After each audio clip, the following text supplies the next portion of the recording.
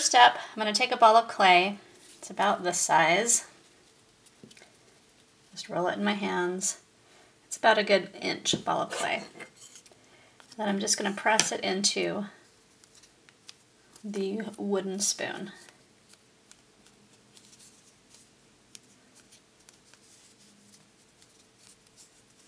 Just like that.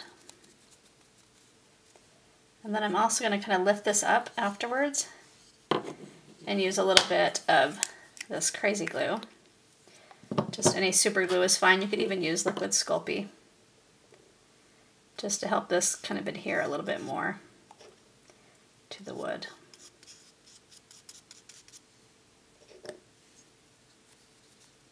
You can also kind of curve it around the edges of the spoon too. Lift up the bottom and repeat.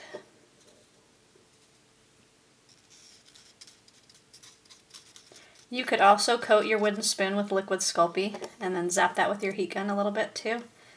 And then put a little bit more of the liquid Sculpting on it, just that's wet, and then put your clay on. That would work just as well to get better adherence to the wood. But here's what you want to start with.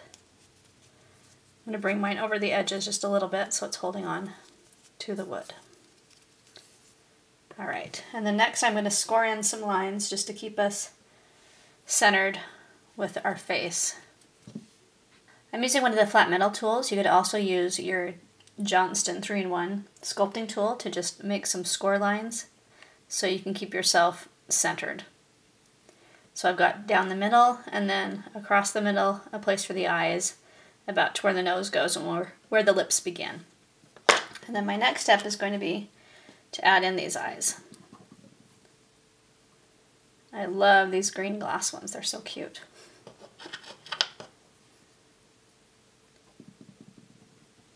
You just want to make sure that they're level and get them pressed in pretty well. And then we're going to put a snake of clay around each of them to secure them in place. Alright, so the next step is to make sure the eyes are level. And then what I'm going to do is take this little snake of clay.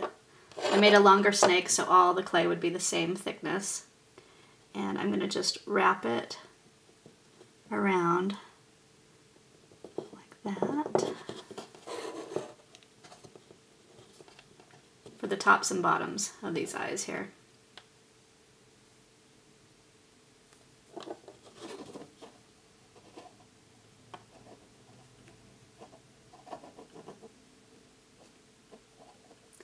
Making sure I'm pressing it into the clay below so it's going to adhere well.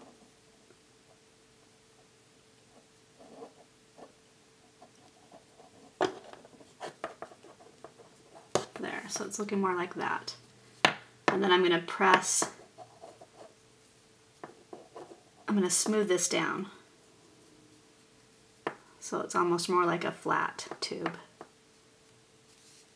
See that?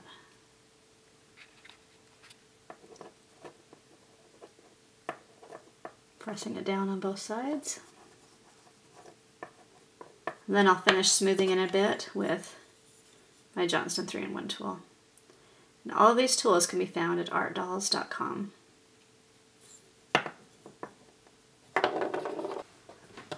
Then I've rolled another snake that's about, maybe 3/8 inch in girth. And I'm going to be putting in some of the brow here. Just like this.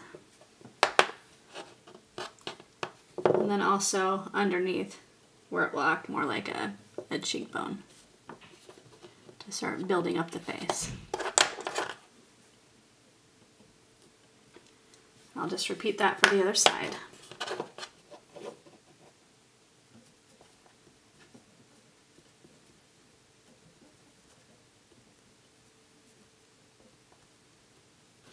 Alright, so this is what we've got so far. Just have the two tubes on both sides. So the next step is going to be to add in the nose. But first I'm going to kind of smooth these in a bit and make sure I've got really good adherence with the clay. And rather than having it be lumpy like that, I'm just going to make it nice and smooth. So that'll take just a few minutes. So I've got a last little piece of that tube that I made. I'm going to add this to the forehead.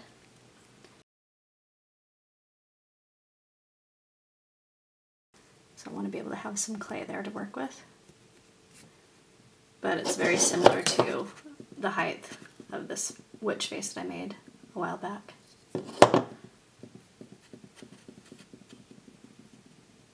Alright, and I think what I'm going to try to do is put in the lips first and then we'll put the nose on top. Let's see how that goes.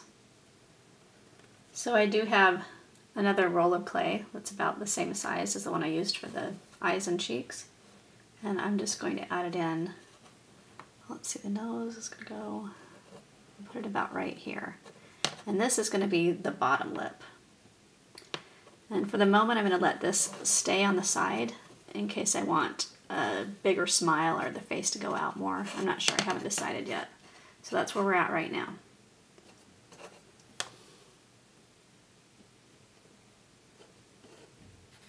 So I've just added another tube right here.